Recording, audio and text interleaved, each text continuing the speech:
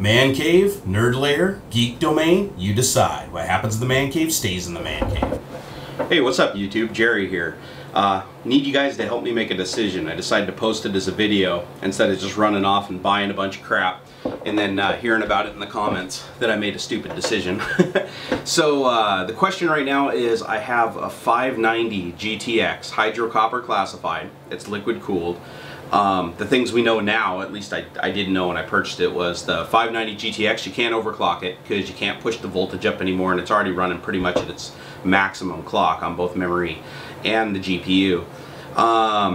It just isn't really effective because it only has 3 gigabytes of memory between the two GPUs, and running the 5760 by 1080 across all the surround just doesn't work that well at like this super high settings in Battlefield and in Flight Simulator and stuff like that. So I want to go with a setup that's more powerful than that, because I figure I'm not really doing justice to the man cave computer just having the one card in there.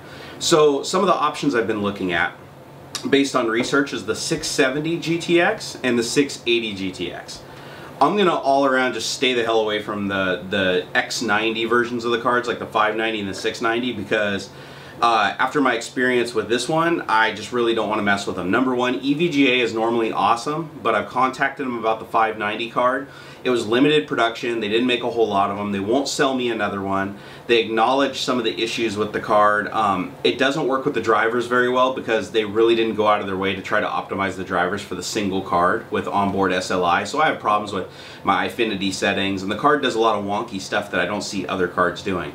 The other thing is, I have a friend who has a 580 GTX. Actually, he has two of them. They're on air cooling, and he's able to overclock them on air, you know, a heck of a lot. And I can't overclock mine on water at all. Now, granted, that's not a limitation of cooling. That's a limitation of the card itself. But still, his two 580s just stomp on my 590 because he has an identical setup to this, if you can believe it. I'll have to do a video over there so you can see it. But he has the same exact 3 screens. We both bought them at the same time from Costco, and we both did man caves. He has, when he plays Dirt 3 with everything maxed out on high at 5760 by 1080, it looks liquid smooth. On my setup, it's smooth, but it is just a little bit hitchy. I have a faster, newer generation CPU than he does. I have faster memory than he does. Everything except for the GPU I have is actually faster, and his computer just stomps on it. So that's kind of my cue to upgrade. So it's obvious that the two 580s pretty much stomp on a single 590, even though looking at the paperwork you wouldn't think that's the case. So anyways, let's get to the point. So my two options I'm looking at is either 3 of the 670 cards, which I have up here on Newegg right now. It looks like the 670 Superclocked cards. They have 4 gigabytes of RAM, which I think is a huge plus for the surround gaming. And I would get 3 of them, and I'd have them running 3-way SLI. Or the other option is I go for 2 580 for the win plus cards, and those ones also have 4 gigabytes of memory. They're quite a bit more expensive. They're about $150 per card more expensive. So I would only get 2 of those. So the question is, do I go with 2 of the 580 for the win pluses, or do I go with 3 of the 570 GTX Superclocked cards? With the Superclocked card, since I have 3 with 4 gigs per, I would end up with 12 gigabytes of video memory. Honestly, I don't know how it works if they all get combined into one pool across all 3 cards. But so I would have more memory with that setup. But with the 580s, I'm thinking I would have a higher clock speed potential overall between the two. But honestly, I think the 3 670s should stomp on the latter.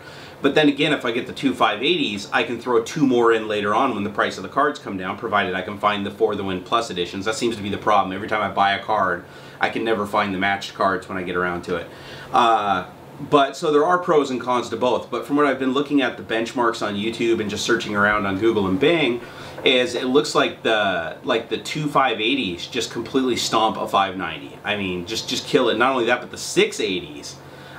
Just completely just destroy it. Like, I was looking at one of the benchmarks for Alan Wake with all settings on high with 2 680 GTXs. It was 150, or yeah, the 680s. It was 150 frames per second, and with a single 590, it was 50 frames per second. I was like, holy crap! A single 590 is supposed to be 2 580s, and 2 580s is fast as hell. So how the hell are the 2 680s and SLI just like, you know, completely taking a crap on this? So I haven't got all the details, so I figured, hey, I'll put it to a vote.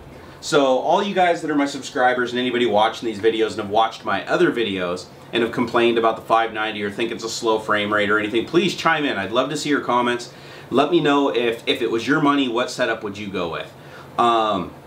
I'd like to go with water-cooled cards again if I could, but it looks like EVGA's water-cooled cards are actually really limited edition, so they're hard to get a hold of later on. So I'd like to go with air-cooled cards to start, and then later on maybe I'll convert them over water to overclock them further. But from what I see, the gains just really don't justify it, and I'm not worried about noise because, as you know, I already have 24 fans in this case and the loud-ass air conditioner in here. So it doesn't really make sense for me to buy anything to reduce the noise. So chime in, let me know what you think. If you think I'm an idiot for going NVIDIA again, then hey, chime in, tell me what you think, you know, ATI equivalent with iFinity and Crossfire. And be sure to post some links, give me some data. I really want to see what the consensus is across all my subscribers of what proper video setup this thing really should have. And I really want to stay away from the X90 cards, just to reiterate, just because they're such limited edition and they have such a high power draw for one slot and they just don't have the same overclocking potential. I have an Asus Maximus, I think it's a Asus Maximus 4 or 5 motherboard that supports up to 4 separate 16x PCI Express 3.0 lanes or buses. So why not go with more cards versus just a single card that's like maxed out. I don't need 8-way SLI with a bunch of X90 cards. I'm not going for like, oh my god, this is stupid ridiculous. I want something that'll really capitalize on the 5760 by 680 resolution, or sorry, 5760 by 1080 resolution. Sorry, I'm half asleep right now. As you guys may or may not know, reading my comments, I just passed a kidney stone. So that's been a really crappy 5 days of my life. But I want to get back to the man cave videos. I figured just to kick things off, since I want to do some upgrades, I'd put it to you guys. Let me know, what should I get? Leave your comments, send me messages, go ahead and post video reviews if you know of other videos that do benchmarks and stuff on cards you think I should get. I would really like to just make this decision here in about a week. And I'm planning on making the purchase through Newegg. So hopefully if it's stuff available from Newegg, that's what I would prefer. So you can link Newegg stuff in your comments if you'd like. I know you can't actually leave links, but you know, just give me the name of the item and I'll go look it up. And as soon as I'm done, I'll go ahead and do a follow-up video where I order the cards and I'll go ahead and install them. We'll do some benchmarking before and after, just so I can show how much of an increase I get over the 590 that's in there right now. And a couple of you have inquired about purchasing the 590 that I already have in there, the hydro copper. I'm looking to get about $400 for it, but you know, everything's negotiable. If you're interested, let me know. I may just put the card on eBay and link it in my next video, but obviously I won't be using it anymore once the new cards show up. So it'd be cool if I could sell it to somebody out there that could put it to use. Maybe somebody that already has another 590 and wants to do 4-way SLI on 2 slots. But anyways, let me know. Thanks again for watching my videos. Please see all my other videos. I have tons of them now. Subscribe to my channel. Please share it with your friends and family. I'm really trying to grow my channel. The more viewers and the more subscribers I get, the more motivated I get to create more videos and more content for YouTube. Alright, hey, take it easy guys. Look forward to seeing what you guys think.